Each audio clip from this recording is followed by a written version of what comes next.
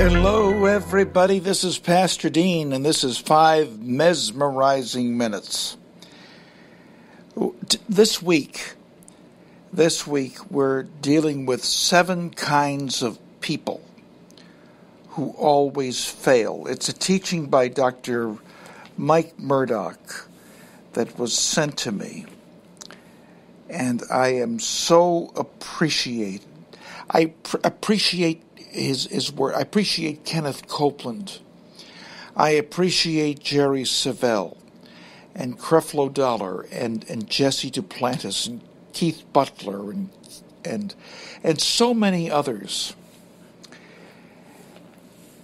They have pointed me in a direction that I cannot explain to you. Even though I go through financial hardships, my God supplies every need. It's incredible. The other day we were talking about the unpersuaded. There are some people who just do not want to be persuaded that God is real. They don't want to be persuaded that God has written his Holy Bible. They don't want to be persuaded that fellowship with other Christians is a good thing. And you know what? They suffer. They suffer. The undecided. They don't want to make that decision for Christ.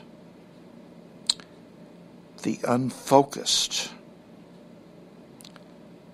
There are some people who come to church, they get saved, they believe in Jesus Christ, they have a wonderful emotional experience, and 2 weeks later, they're right back to their immorality. Been there, done that. In Joshua 1, 7 and 8, listen to this. Only be thou strong and very courageous, that you may observe to do according to all the law which Moses my servant commanded you. Turn not from the right hand or the left, that you may prosper whithersoever you go. That's Elizabethan language, and it's cleaned up a little bit because of a ministry of Jimmy Swaggart's ministry. But let me tell you something. The Word of God is true. And I am the biggest skeptic in the world. I examine everybody. We've got people constantly coming to this ministry for money. We've got people constantly coming for prayer. And we have ministers who come here for prayer. And I say to myself, why don't you pray yourself? I have no special powers, but I am an instrument of God like you wouldn't believe. God, for some reason, uses me.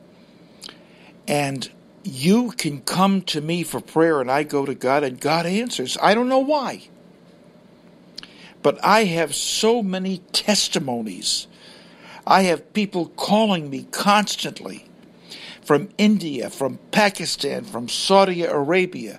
I can't return the phone calls. Don't know why. I shouldn't say that. I believe that God's anointed me to preach the gospel, and I do it every single day by example, by word, by some vehicle, radio, television. And he blesses me, and he answers my prayers. I thank you. He says to me, be strong and be courageous,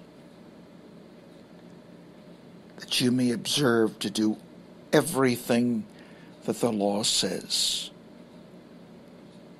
Well, see, I'm an imperfect being. How can I do everything that the law says? Well, Jesus did it. He was a perfect man, and he was God. And because I believe in Jesus, according to John 3:16, because I believe in him, I have been determined in heaven to be perfect and just like Jesus. What a wonderful gift. This is Pastor Dean, and this is 5 mesmerizing minutes.